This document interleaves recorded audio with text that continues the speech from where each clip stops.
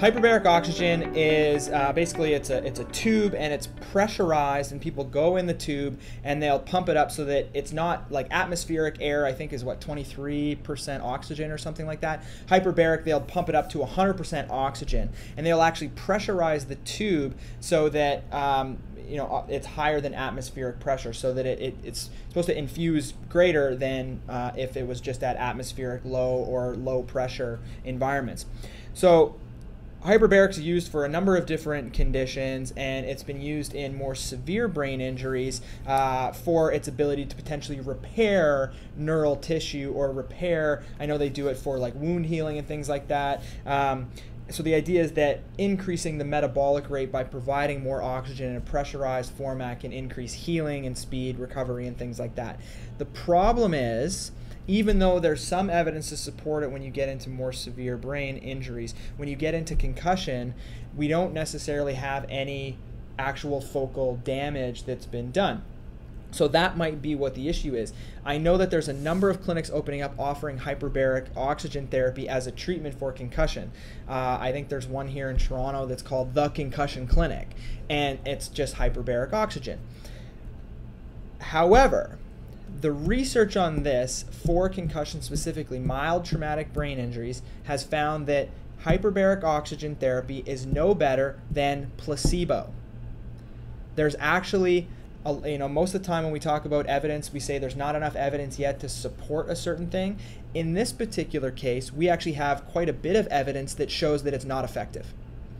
So there's the distinguishing thing. A lot of people will swear by hyperbaric. A lot of people will say, I did hyperbaric and it really helped me. I feel really great when I get out of it. However, the research shows that that's the placebo effect.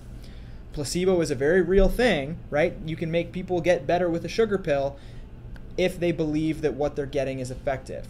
So in terms of hyperbaric, however, when you control the trials properly, you find that it's no better than a sham or surface air. I'm going to talk about the studies on this. So there's been 5 or 6 studies that have been done on it, and the only positive study that I've found had a flaw in how it was designed.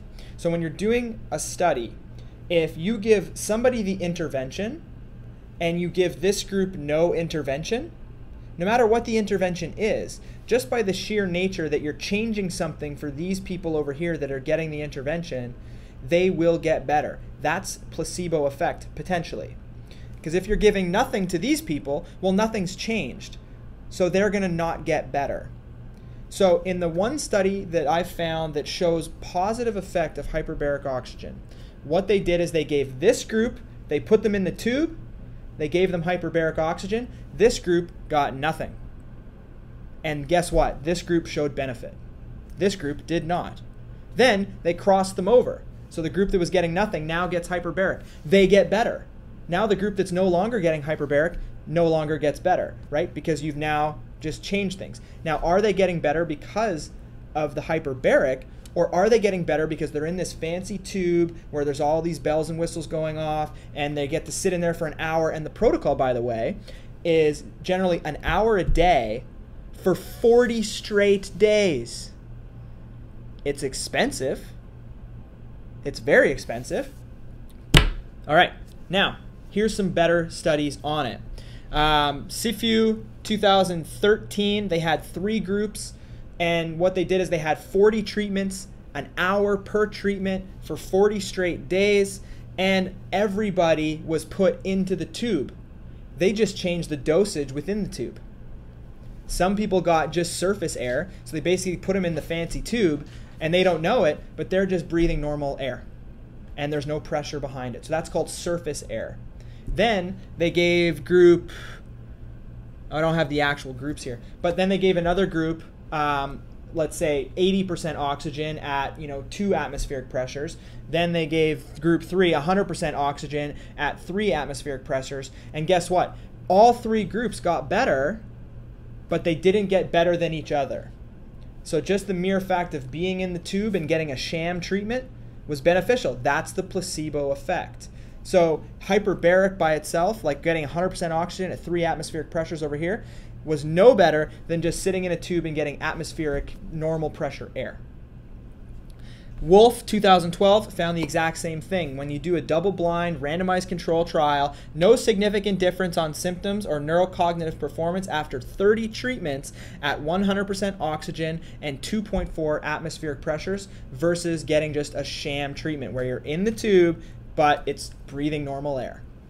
Another one, CFU, again, 2014, same thing, no difference between sham or surface air. Dong, 2018, hyperbaric oxygen has no significant effect on PCS compared with sham treatments.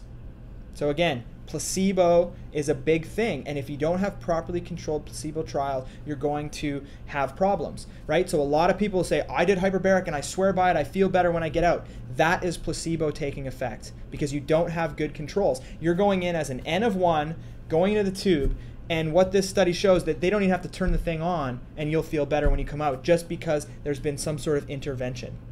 So that's the problem with hyperbaric, okay?